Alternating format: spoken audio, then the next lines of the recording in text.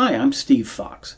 In this video, I'll discuss what happens when a controlled foreign corporation makes its earnings available to its U.S. shareholders, but doesn't pay a dividend.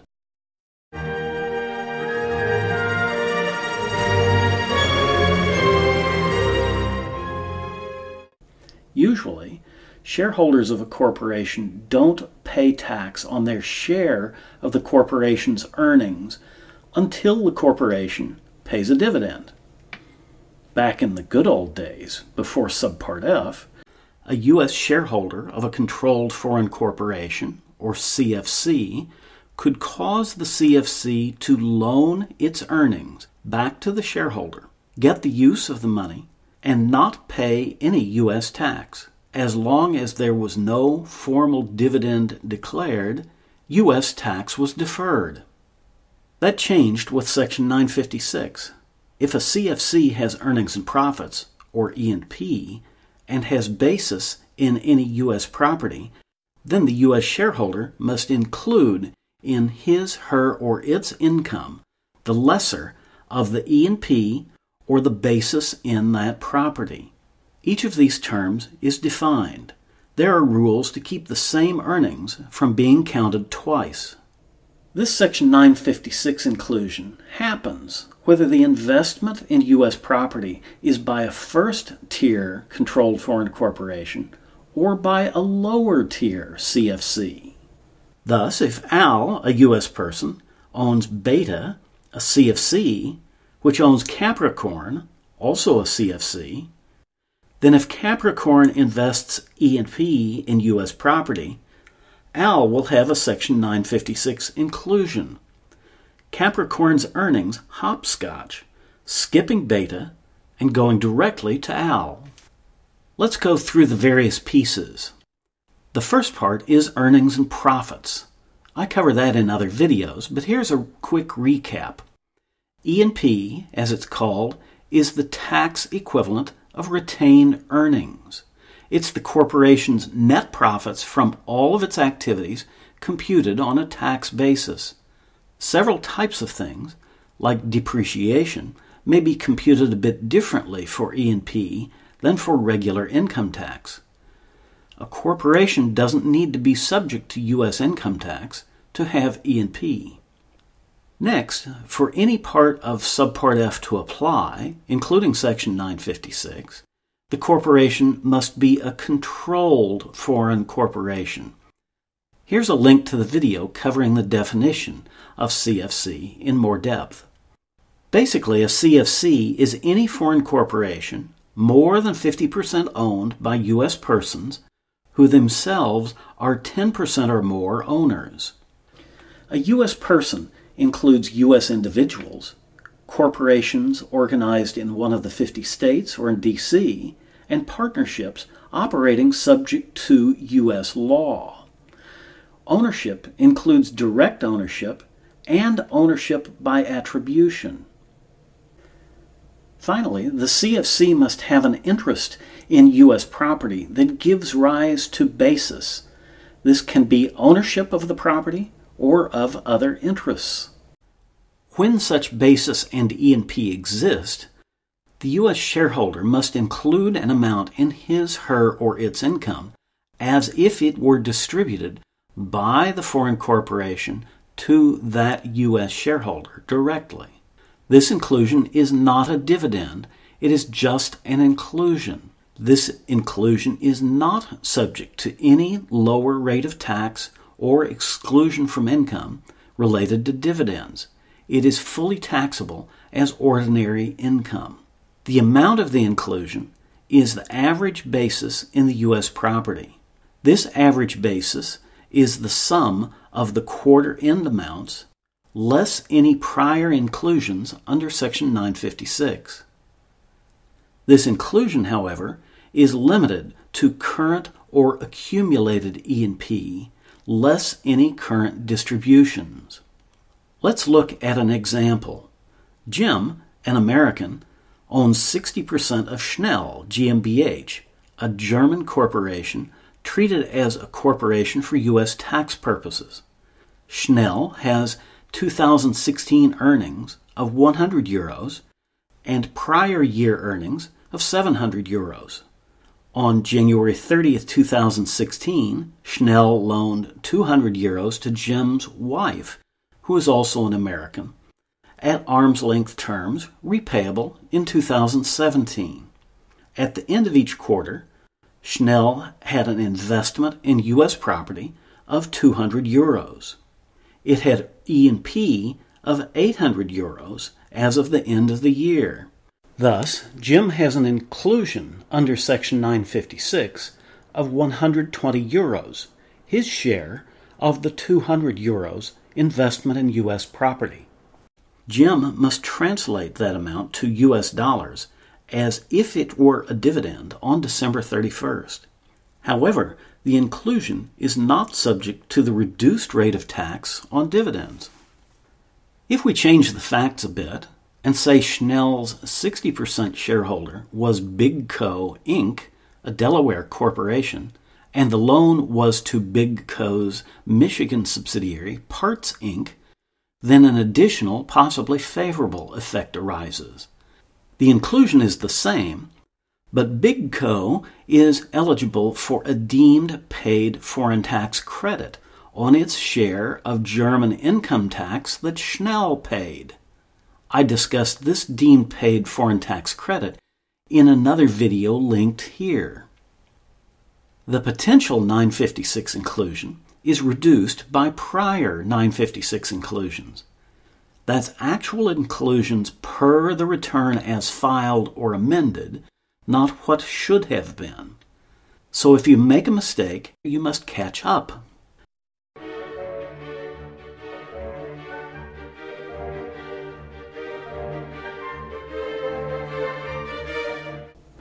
The key to 956, then, is U.S. property. This includes tangible property located in the U.S., stock of a U.S. corporation, obligations of U.S. persons, and rights to use an intangible in the U.S. That's a pretty broad definition. In 2015, the IRS proposed regulations that would treat stock or obligations of U.S. persons held through partnerships as U.S. property. It's my view that these regulations merely clarify existing law. There are several important exceptions to what is considered U.S. property. When one of the exceptions applies, the U.S. shareholder must disclose that on his or her tax return. The idea of 956 is to cause taxation only when the shareholder or a related person effectively gets to use the CFC's earnings before there is a dividend. Thus, the CFC's money, bank accounts, and investments in unrelated person's stock or debt are not considered U.S. property. This is so even for investments in unrelated U.S. corporations. In addition, certain things are excluded if they are related to international commerce, such as property the CFC owns and is in the process of exporting, and transportation assets used in foreign commerce, like containers. Loans to or investments in non-U.S. persons do not trigger 956, even if the persons are related. Thus, a loan to a fellow CFC does not cause a 956 inclusion. In the example we covered, the loan to Jim's wife was an obligation of a related U.S. person and thus was U.S. property. Similarly, if Schnell had bought U.S. real estate or machinery located in the U.S., Jim would have a 956 inclusion.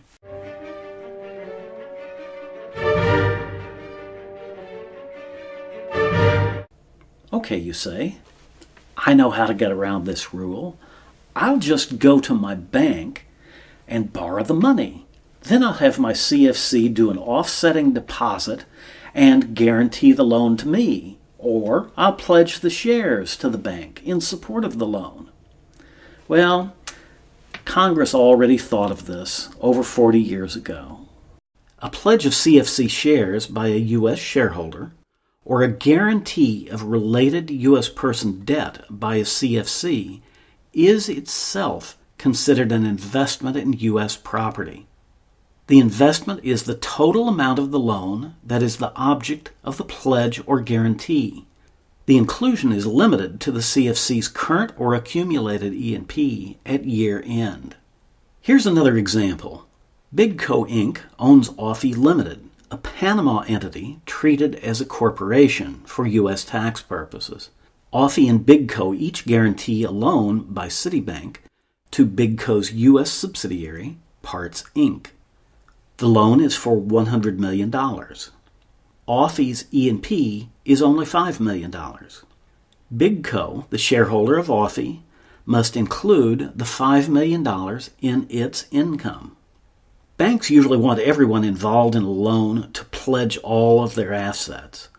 There is a limitation on application of 956 to pledges. If a U.S. shareholder of a CFC pledges less than 2/3 of the shares it owns in support of a loan, then the pledge doesn't trigger 956. Let's vary the facts in the last example a bit to see the impact of the current or accumulated rule. Assume Offie had $3 million of current E&P, a deficit in prior E&P of $10 million, so that its aggregate ending E&P is negative. The 956 inclusion is current or accumulated E&P, so there would be a $3 million inclusion. Loans to related U.S. persons can also include amounts the CFC is to receive from commercial transactions, such as for sale of goods or performance of services. There's an exception, though. Trade receivables are excluded only if two conditions are met. First, the transaction giving rise to the amount to be received by the CFC and the amount itself must be ordinary and necessary. That is, it must be in the ordinary course of the CFC's business. Second, the receivable must be outstanding for ordinary trade terms only. The IRS has indicated that any amount receivable for sale of goods is considered to be outstanding for ordinary trade terms if it's paid within 60 days. Trade terms could be longer in some industries. There is not a similar 60-day rule for services, but it is often observed in practice. In a revenue ruling, the IRS has also granted a limited exception that allows limited short-term loans to be outstanding at quarter end and not be counted. Here's the IRS slide from training their international examiners on this issue. Loans to related persons are not considered investment in U.S. property if three conditions are met under this ruling. First, the loans must be repaid within 30 days. Second, these loans must not be serial loans, with each refinancing the last. This is also holding in a court case. Third, there must not be loans to related U.S. persons outstanding on more than any of 60 days during the year. Before we continue, it's time for a quiz.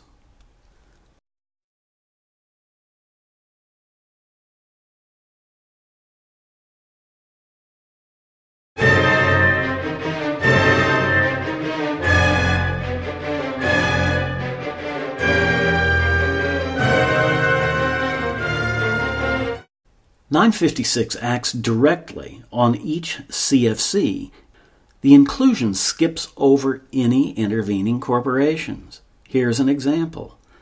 Acton, a U.S. corporation, owns Blockit, a CFC, which owns Centra, also a CFC. Blockit has big negative E&P, but Centra has positive E&P. If Centra loans money to Acton, then the loan triggers 956. By contrast, if Blockit and Centra were in the same country and Centra simply paid a dividend, the dividend would merely reduce Blockit's deficit and there would be no inclusion. When there's a 956 inclusion, the U.S. shareholder gets a deemed paid foreign tax credit if that shareholder is itself a corporation. I used to play some great hopscotch games to get foreign tax credits out of lower-tier subsidiaries, but Congress got wise to that too. There's now a limit on deemed paid foreign tax credit based on the amount of taxes that would have been deemed paid had the amount been paid as a dividend up the chain. In the Acton-Blockett-Centra example I just covered, this would mean no deemed paid credit because Blockett had a deficit. For how the deemed paid credit works, see the video linked here.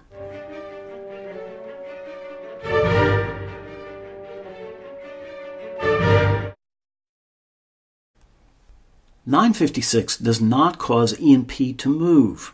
E&P stays where it is, but that E&P gets tagged as previously taxed under 956. When this previously taxed E&P is distributed, it is excluded from income of the recipient. This treatment prevents double inclusions of the E&P under 956.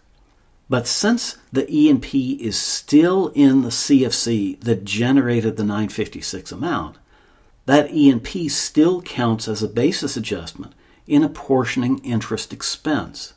It also still counts as E&P for other purposes, such as determining whether a distribution is potentially a dividend or a return of capital. Prior 956 inclusions reduce the potential for current 956 inclusions.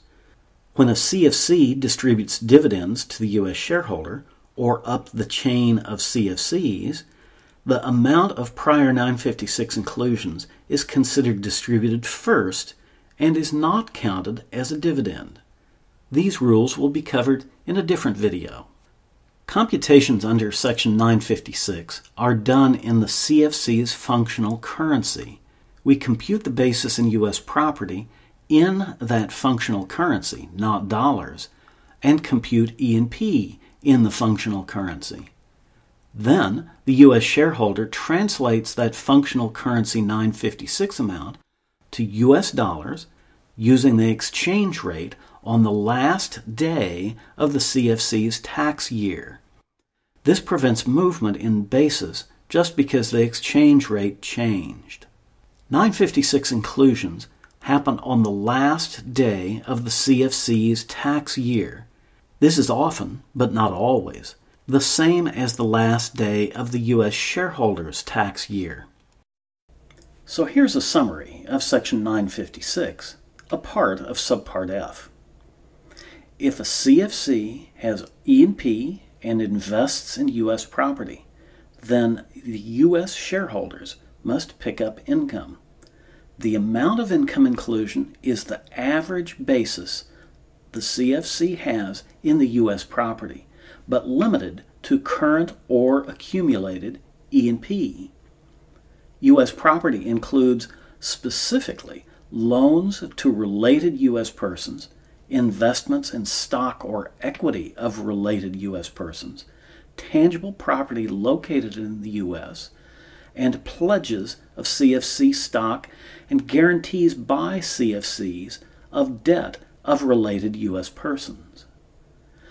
For more information on U.S. international tax and other tax rules, see other videos on the International Tax Channel. I hope you found this useful, and thanks for learning with me.